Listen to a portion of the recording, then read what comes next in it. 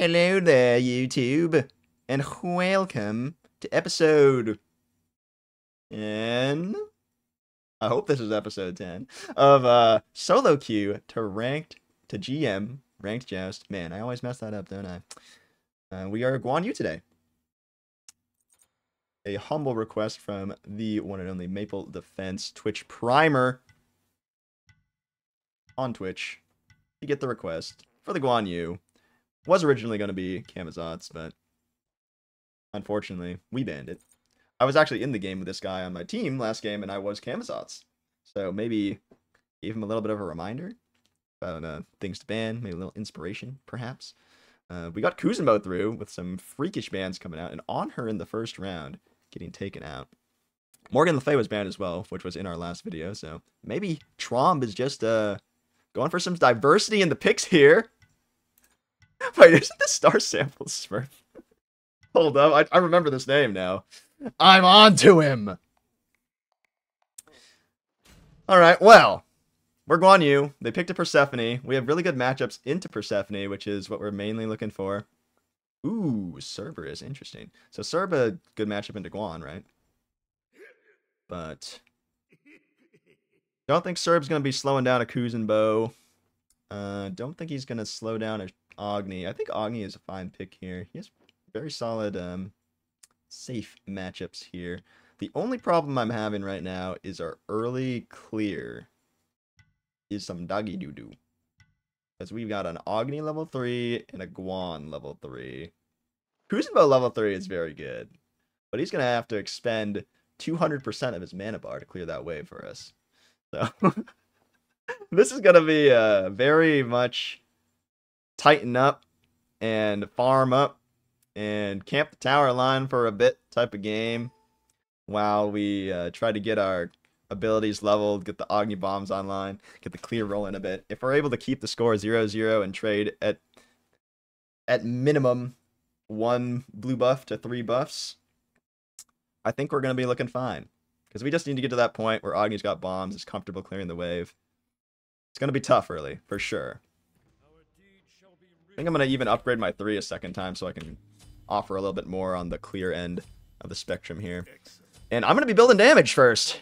I could go Tainted Steel, but I'm a big axe guy. Big on the axage. We'll go the Stirs too.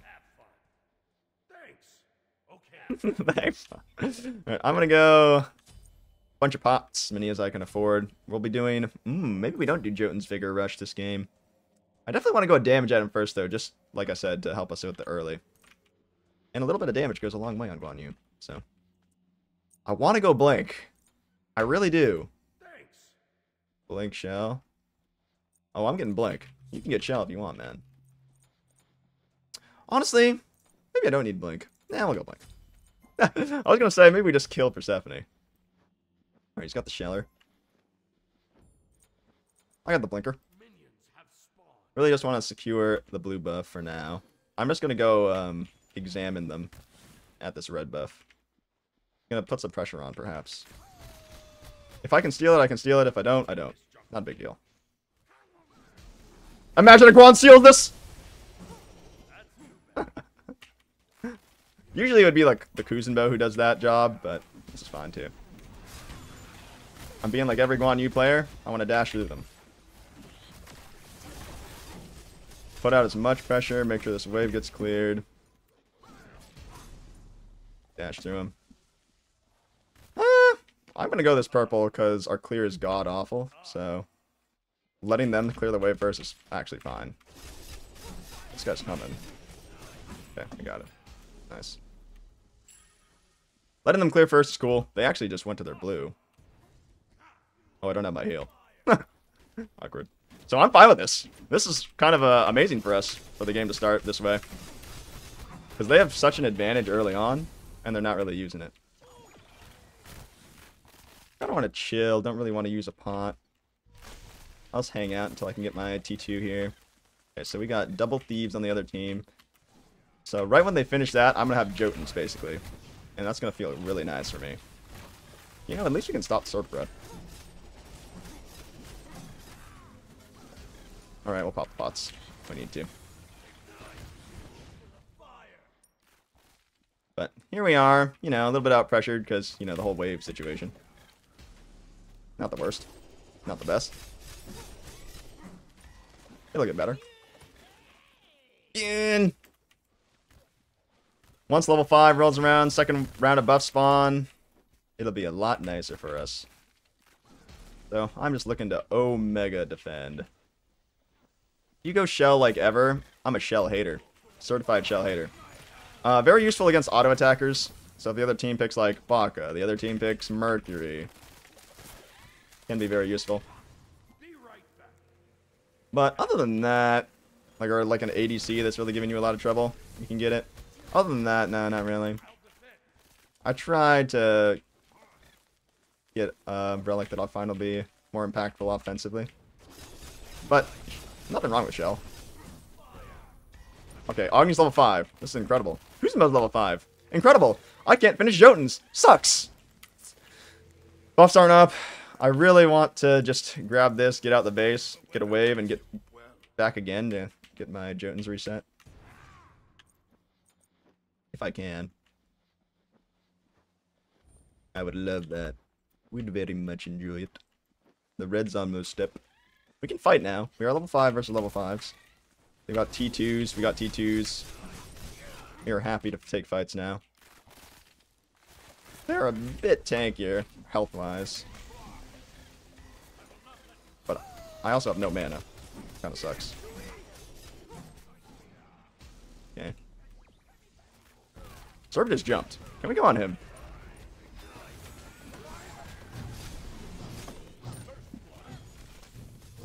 Okay, we are out of there. Omega Guan! Okay, I might not get the Jotun's Vigor this game. Because they have the Serb. Who's gonna suck me the freak off. But that's okay. A little bit of extra power helped out. Did a lot of damage. My top damage? Dude, Agni's OP. What the flip? Okay. Get my AoE auto. I do that.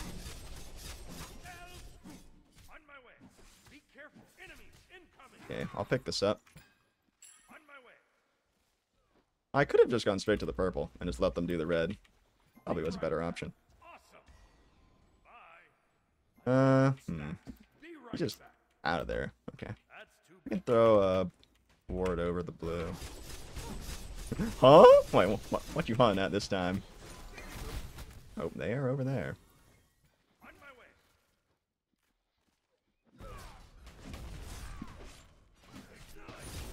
Oh, yep, we had to just kill it ASAP. Okay, okay. You know, I'm getting the Jotun's Vigor. Screw it. I want the move speed. I need to zoom. Cerberus is kind of like an ideal god to go against Jotun's Vigor, though, huh? Got the... Huh? Interesting. He's got the slows. He's got the other stuff. The heal suck. Big one. I'm gonna need Pestilence this game. For sure. Do I get it this item? I think I'm gonna go Arc Druids into Pestilence. Okay. Oh, this is awkward. Shard him. Oh my gosh, the Jotun's damage. That actually is really nice. Got another Jotun's proc. That's where I'm at my strongest, kind of. But I can't really walk through that, unfortunately. Okay. Okay.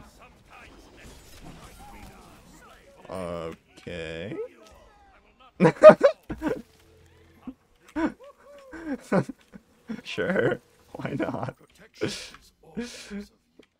That's some interesting form. That god got banned, otherwise I would have played it.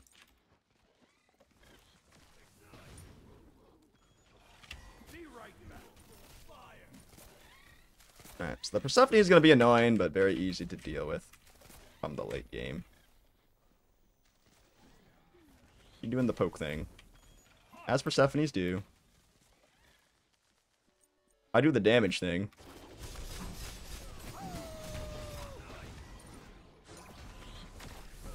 I want to just jump in there, honestly.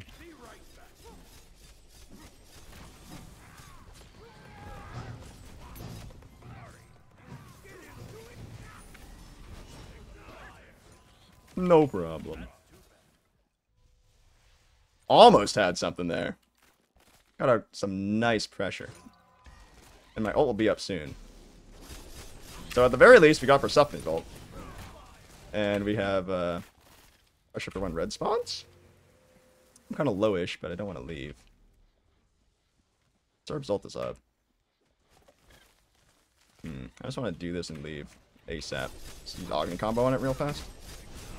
Nice. I want him to have that. Huh? His ult up? Dead. Let's go. I'm otherwise I'd try and pressure more. Will I upgrade my ult here? Yeah, I will. With the Serbs sucking me. And me not being able to channel my 3 entirely a lot of the time. Slash them getting out of range or jumping away. I'll opt for this. I could have given him that, actually. I should have given him that. Alright, we out. We got the Arc Druid. Very nice. Don't need erosion or anything, so fine on that front. Big damage on this ult, by the way. That's such a long stun, bro. Fantastic. Shall reduce his basic attack damage? Indeed. Indeed. A lot of the time, you can actually have your carry by it. Oh, that Arc Druid just slapped him. God, I love this item.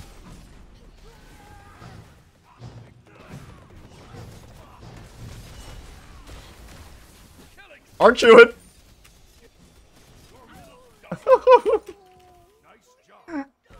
Yeah. The Arc Druids are smacking. I didn't want to go in there, man. That's all you, brother. That's all you, brother. If she jumps, then I can kill her. But not under her Phoenix. Nice job.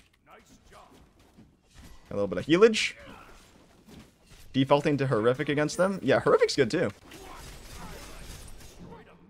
You run into problems when you face things that have a lot of slow immunities though, right? Like, if I'm against a Thanatos, probably not going to be great. But I think a big poster child for, like, Shell versus Horrific is, like, a Mercury. But I'm definitely not buying it against him. You know? Mercury. Dr. Deep Throat. She's talking about me? Am I zooming? So, we just chilling. We got a big lead. Feeling really good. Can punish any step up, as long as it's not near a wall. Oh, let's chill by this wall. Wait for my moment. Oh, might find something here. Can I chase that? I don't need to. Let me just hit this guy. Awkward. Nice.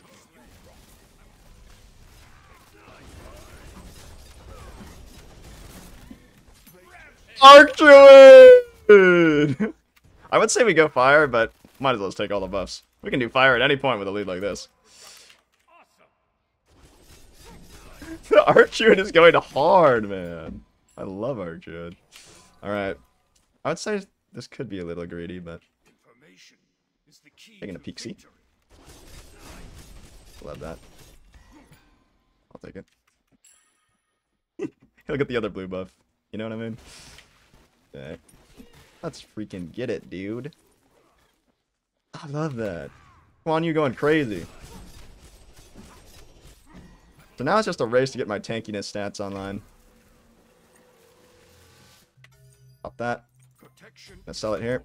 What do I get? I can get Sunder for the tanks, or I can just keep trying to kill Persephone and get Horrific. We're getting Horrific. And a Sentry Ward. They have a ward. And I keep an eye on where Shock Path's here, since he does have that ward. Like if he walks over my ward to fire, for example, I'll know that's where he's going.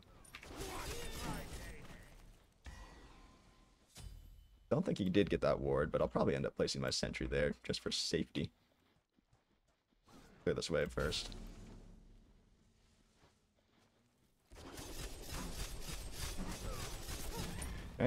We out. I think I go Winged Blade next. Then we go crazy. It just feels really good to not have to buy cooldown for a long time. Because I already have it. So my idea here is I'm going to blink and horrific the Persephone.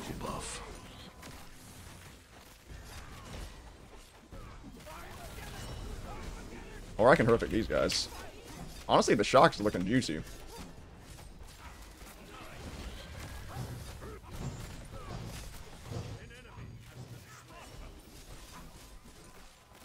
Alright, he's out. Now we can go fire. For Sharks. Jimmy, thanks for the T1er. Would you like that to go towards any god request for the next game? Ooh, big heal. Looking juicy. We got ward coverage all over right now. Nice. Now we reset together. I'll grab a T1 Winged Blade and a 500 pot. In fact, I'm going to get Beads Upgrade. Or these two things. 2 upgrades. That's how I'm going to spend my lead here. Just give myself a little extra advantage in the fights. Make us able to fight a little bit more often. And I'm just going to be looking straight for Persephone. You already know. Unless these tanks give me something, because we do have a big lead, so we can kill them. But I am looking for a pick here over everything else. Persephone ideally, but I'll take this guy.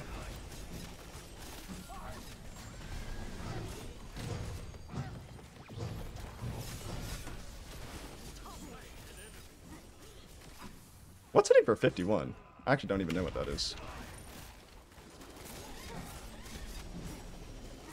Alright, free Phoenix. We got our pick. My ult's up in 30.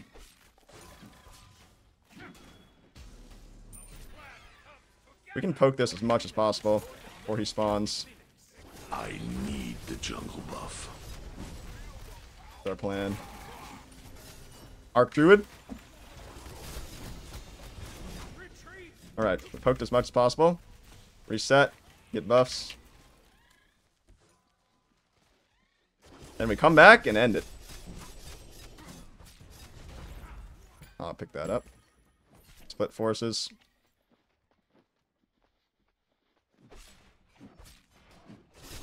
Very nice. J Mash with the primer as well. Thank you, both of you guys, so much for the subs. Feels amazing, man. If you guys do have god requests, make sure to drop them so we can get those done. Get the Winged Blade here, shall we? Or should I get Oboe so we can kill the Titan? No. I could have done that. Smoking these guys. Oh yeah, we're going crazy. Vulcan or Susano? Ooh, okay. I'll definitely be looking to play Vulcan. Love Vulcan. But if we end up not being like first pick or something, I could lock into Susano for sure. Susano, whoa.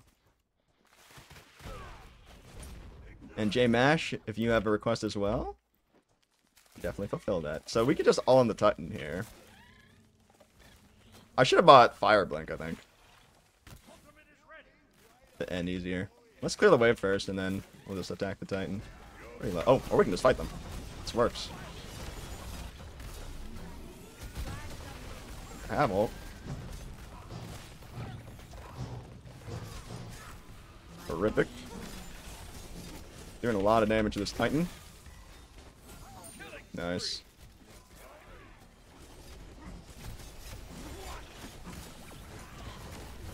The heals are nice too.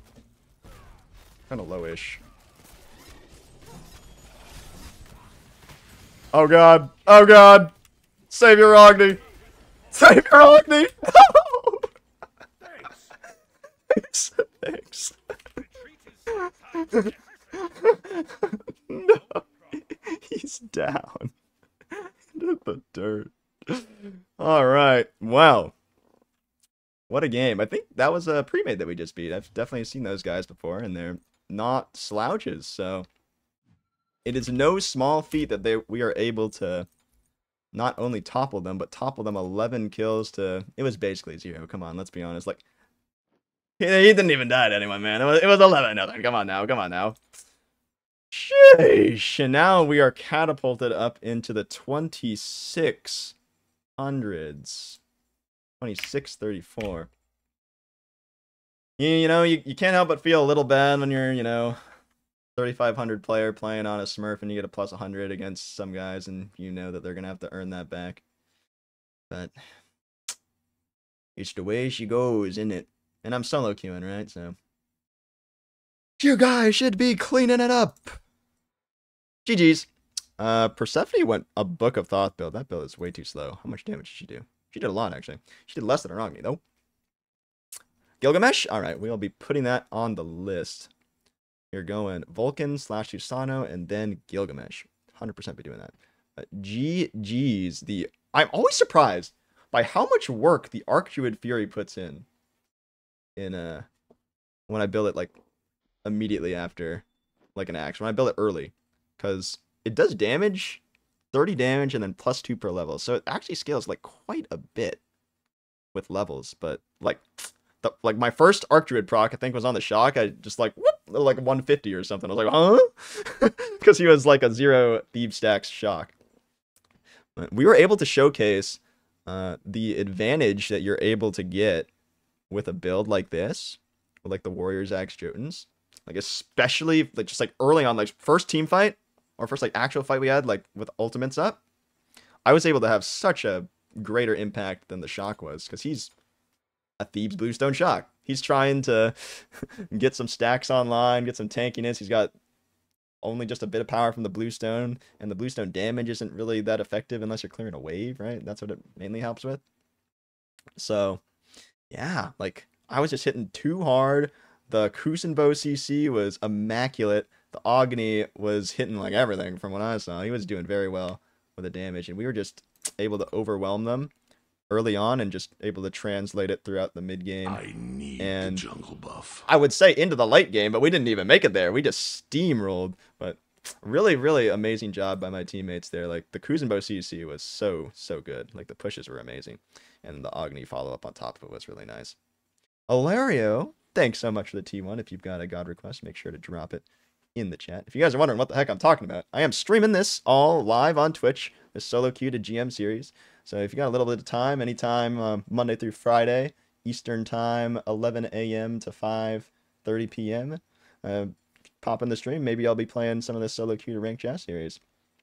Yeah, and you get God requests when you prime sub or gift a sub or a lot of different things. A lot of different ways you can do it. Donations. And I'll play God of your choice for the series. And today's was Guan Yu. So, yeah, the rest of that build is going to be Wingblade, because they've got like 5 billion slows on their team. I was looking for last item. Ooh, some kind of tank item. Probably Mantle. It would be either Mantle or Spirit Robe. And because they don't really have like that much hard CC that's going to proc a Spirit Robe, and the hard CC that they do have, like I'm probably going to be ulting, or chances are I could be ulting. Like I might not be getting a lot of value from a Spirit Robe proc. So I definitely want to put a damage mitigation item at the end though, because I want more survivability. I have plenty of base damage to kill the Persephone with my build as it stands. Just base damage, it just ends her life. Like I don't even need the Jotuns to kill her if she goes out of position.